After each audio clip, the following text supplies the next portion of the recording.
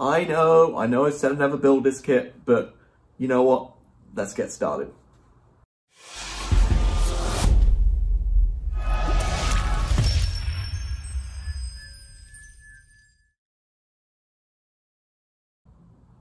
Hey guys, welcome back to part number 1 of something I didn't think would be happening, and that's not only a new build series, but building the F-22 Raptor, the I Love kit or HobbyBoss 48 scale version. Now,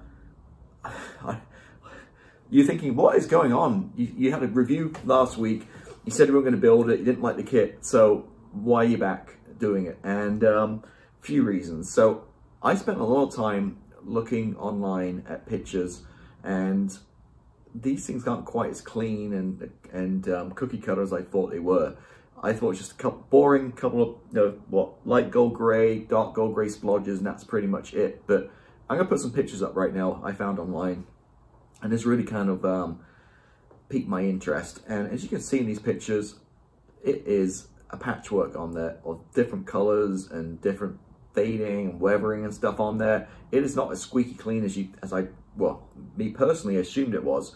So I love a challenge, and I like painting, and I'd never done one of these latest generation fighters before at all, or certainly not the F-22, and not especially with the paintwork. So it's going to be a nice challenge to try to get that sheen, metallic sheen paintwork, and I'm going to go all out, and because this thing's not going to take very long to put together, and on the paintwork here, post shading and get that effect you can see in those photographs, which I think would be pretty cool. So that's the first thing. The second thing is the kit is pretty standard, but it's HobbyBoss and it should go together pretty well. And like I mentioned, I haven't built one before. And the third reason is a very popular kit. A lot of people have been asking questions about it. A lot of people are interested to see how it goes together. So I thought, why not?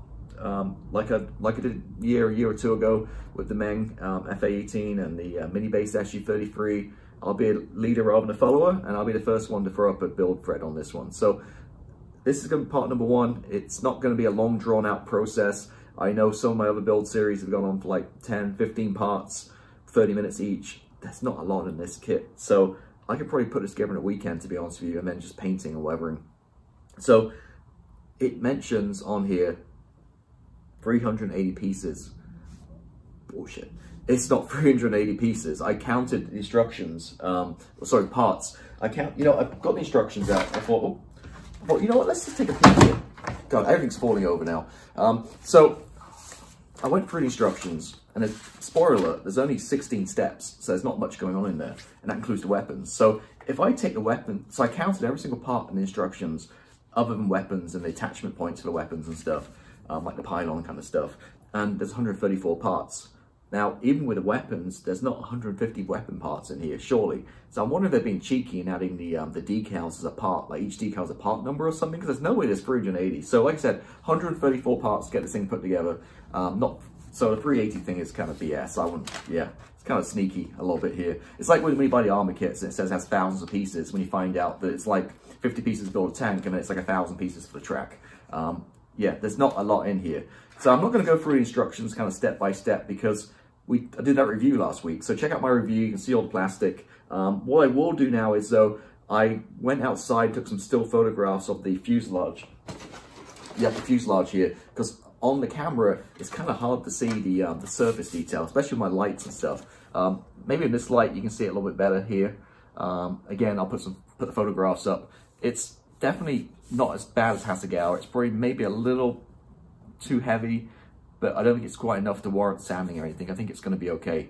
So, yeah, again, so it's not a lot in this one, really. The cockpit's really boring. It's glass cockpits. There's not much going on at switches and stuff. There's no point going any aftermarket, any Quinta Studios, anything like that, because all it is a couple of screens, touch screens and a stick, basically. So you're wasting your money. So one thing you do need is a seat. The seat's pretty poor in this, and despite the huge price tag, which we talked about before in the review, there are no seat belts like photo etch or even decals seat belt harnesses. So that's pretty poorly done. So I'm going to get the Wolfpack seat. I've ordered already, and it should be here in a few days.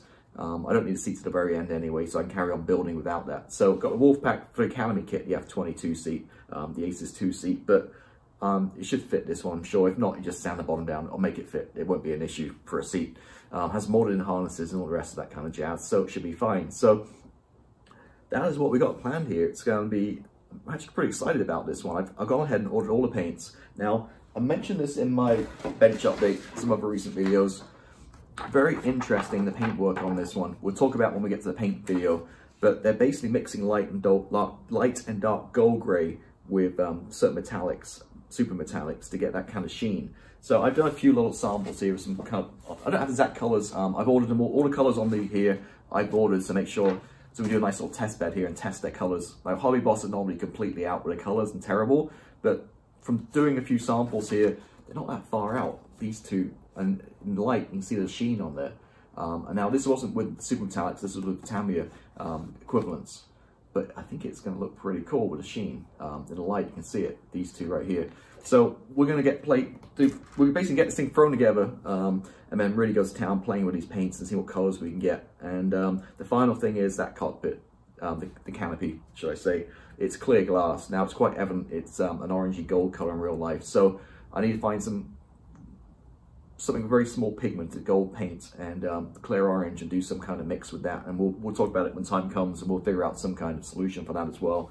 Or we'll probably spray the inside and tint the canopy, quite possibly. So that's what we got going on. I did want to put a figure in this pilot figure, and Redog have a really nice 48 scale figure with like latest helmet and stuff, but with shipping it's like $25, and I just can't justify $25 for a 48 scale pilot figure. You won't see.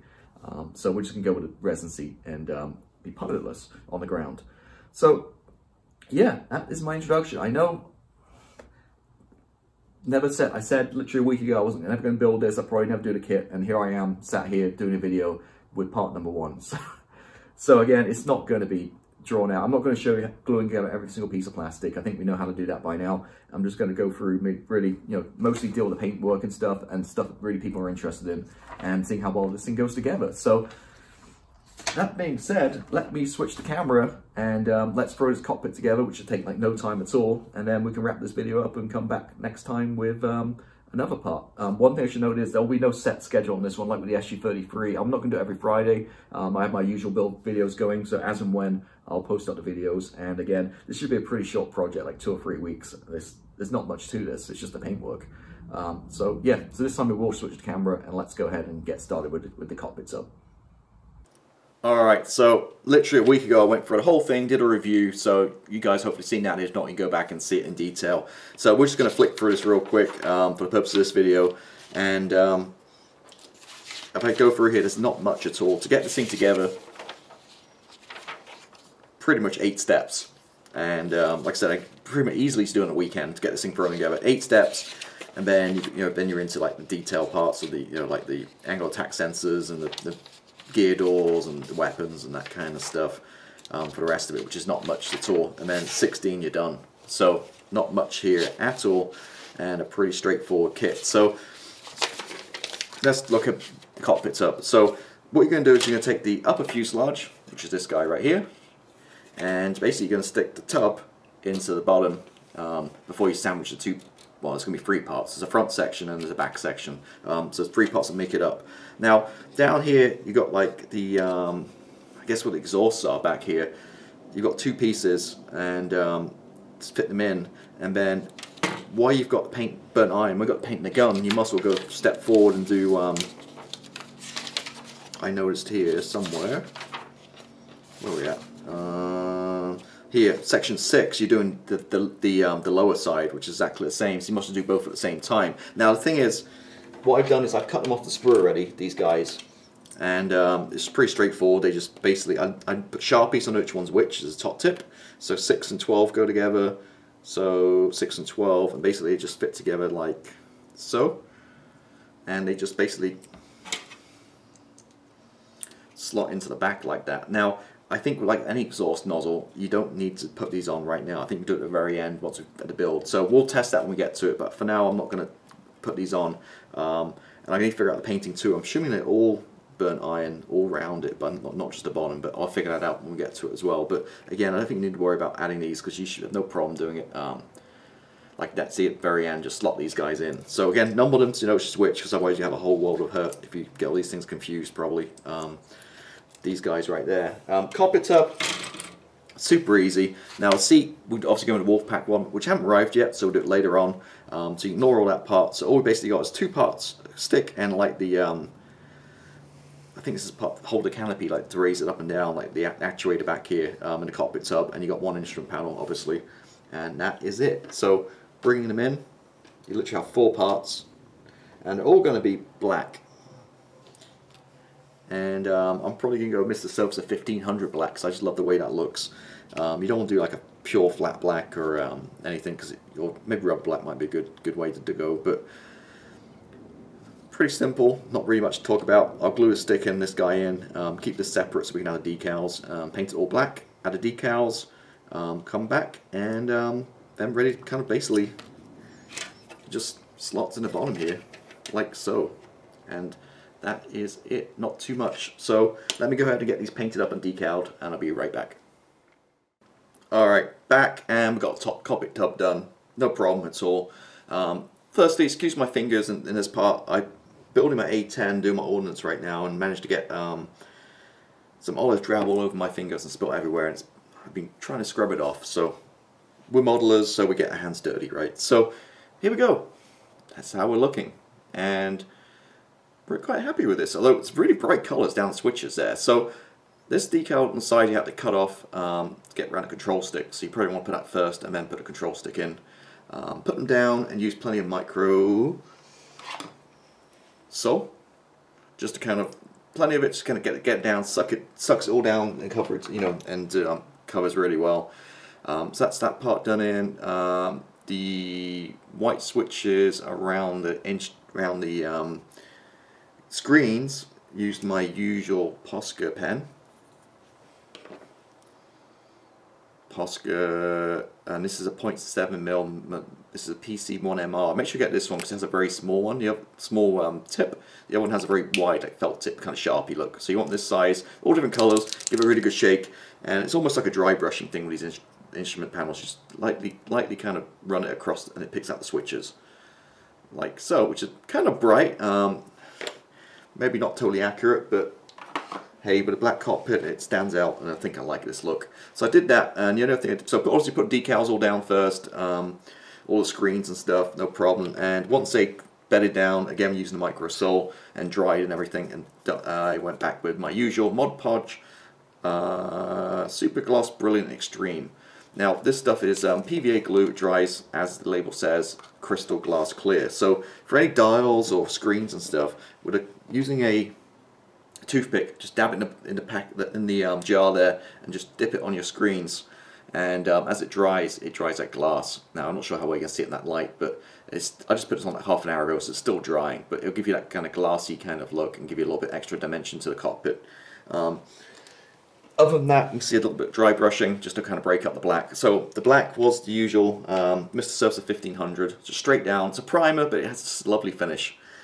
So I dry brushed it with one of my favorite dry brushing stuff right now is Citadel's Dry Necron Compound. So any Games Workshop store, you can find this stuff. They have different colors, and basically, you see there, it's like a really thick kind of like, I don't know, like jelly paste kind of thing, and it's just wipe off all the excess of the brush, and it's just dry brushing, basically dry brushing paint.